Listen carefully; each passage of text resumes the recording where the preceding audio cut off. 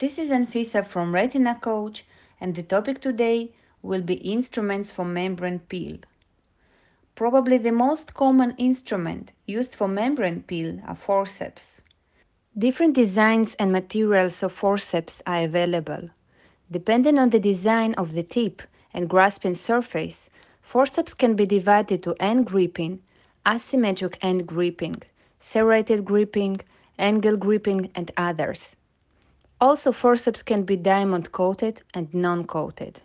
The first case that you are watching now is a young patient with retinal detachment.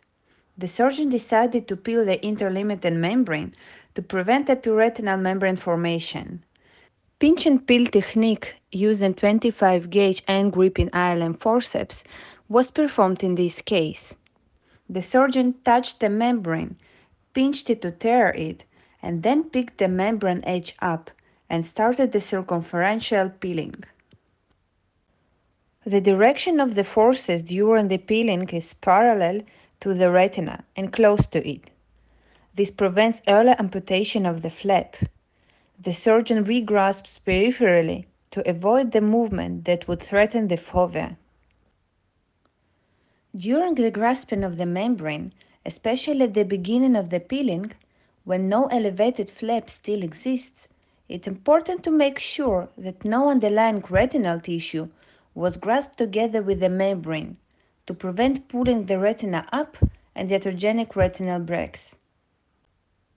The second case is a patient with adherent epiretinal membrane that was stained with triamcinolone. Forceps were used in conjunction with Tano scraper to perform the peeling.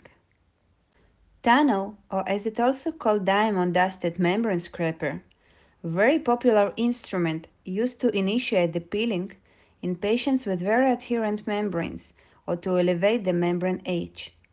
This instrument does not allow total peeling of the membrane, therefore must be used in conjunction with the forceps. In Tano scraper, diamond particles fixed with non-toxic silicone adhesive to the flexible silicone. Thus sometimes these particles can shed and deposit on the retinal surface. That's why after the peeling, prior to closure of the eye, retina should be evaluated well for the presence of such diamond particles, and all of them should be aspirated. On this video, you can see that the surgeon already peeled the epiretinal membrane around the fovea, and now he uses Tano scraper to elevate the edge of the membrane in the peripheral part of the macula. And when the elevated edge will be created, he will switch back to forceps to remove the membrane. Further, in the same manner, the edge of the non-stained interlimited membrane is created and the membrane is peeled using the forceps. Other instrument that can be used to create an initial flap is a flex loop.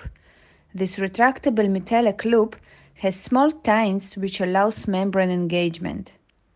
Instruments like retinal pick and MVR blade can be used to cut the membrane and generate a gentle and thin edge.